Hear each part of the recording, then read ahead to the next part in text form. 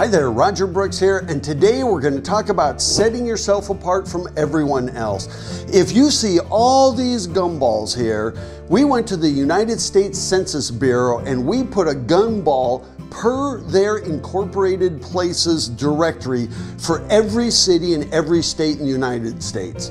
And by the way, there are just under 20,000 cities and towns in this country.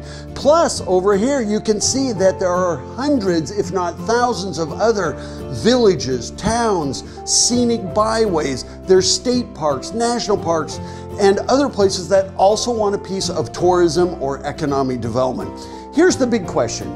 If you happen to be promoting Madras, Oregon, you know what? Or I happen to be looking for Madras, Oregon, what sets you apart from the other 241 cities and towns in Oregon?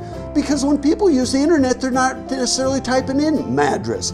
They may be typing in rock climbing in Central Oregon, best Italian restaurant in Portland, job opportunities in Southern Oregon, best river rafting in Oregon, or they may be typing in a best summer destination in the Northwest. The point is, they're not typing in cities and towns at all. They're typing in what they're looking for at an approximate location secondly.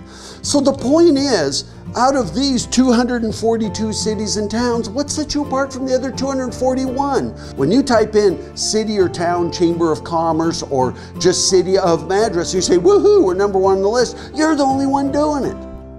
Everyone else is looking for a business opportunity, or a place to vacation, or a place to raise a family or retire. And that is the power of finding your focus.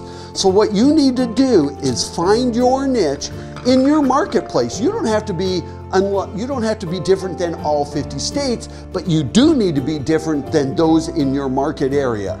Find your niche and promote it like crazy, and that will bring you new residents, new businesses, new investment, and tourism.